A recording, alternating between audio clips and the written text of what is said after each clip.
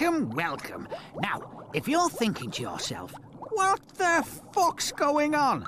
I expected a late-night show with gratuitous sex scenes and foul language, but instead I'm confronted with a bastard fish at the bottom of a canal. Then worry not, punters. It's time for Karaoke Fishtank, the show that's a piece of piss to understand. I'm your host, DJ Vince Finn, and together we're going to be straining our soft palates as we sing along to some smashing songs. If you're feeling really adventurous, you might go and grab your mum's vibrator right now, but only if you're using it as a pretend microphone. So, let's get this show on the road. Now's your chance to bellow your lungs out and show everybody what sort of a groovy fucker you really are. So put down those pot noodles, loosen your pants, and sing along with Travis. How did that feel, eh? First time. Have I cracked your karaoke cherry? You want to do it again, don't you? Course you do, you dirty badgers. Next, we've got 5 young funsters who are very popular with the under-3s and confirmed bachelors. I'm talking about Steps, of course.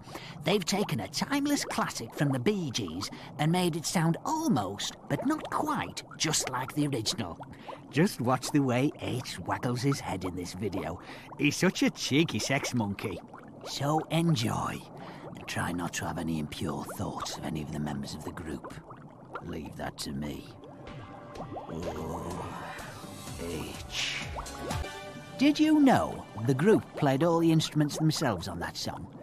But it sounded a bit crap, so they tried again with session musicians, with much better results. Another way of recycling a hit is to sample or nick a song and just shout some rubbish over the top. The Fugees do it all the time. But our next artiste has done it a little bit classier. It's a very saucy number by Lou Bega. He took the very famous Mambo No. 5, and Mambo's what people used to do before line dancing came along, and he sang a song over the top about how many ladies he'd shagged. Well, that started it. The girls came forward saying they were only being hired as dancers. His fiancée called off the wedding. His mum told him he was adopted. Within 3 short days, his life was in tatters. Good. No one likes to show off.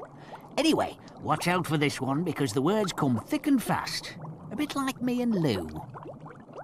Our next sing-along comes courtesy of Spiller with their surprise #1 hit that pipped Posh Spice's solo single to the top slot. Fancy, after she'd hoard herself all round the British Isles trying to buy the favours of the great unwashed. £1 million in publicity money and marketing monkeys offering blowjobs to any punters who'll buy the single.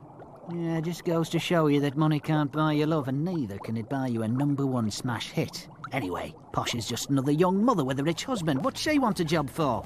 Here's Spiller. Perhaps this last song will bring back some happy memories for you. I know they do for me. I worked with the Spices a few months before they hit the big time. We were doing a roadshow around Humberside's premier hospital radios. I'd do half an hour of requests, and then the girls would come on stage, metaphorically speaking, to a huge pyrotechnic display. But we had to stop after a bit. It frightened some of the older patients. Well, it looks like old Father Time's pipped us to the post. Still, can't change the laws of physics. Isn't it enough that I'm contravening Darwinian theory? I mean, I'm a fucking fish that talks, and you lot want time travel. Hope you look stupid singing your little hearts out, and if you had thin walls, I hope you woke up those miserable bastards next door. Fuck them and the Protestant work ethic. Till next time, this is DJ Vince Finn saying follow your dreams, unless they're those funny ones when you're back at school in your underpants.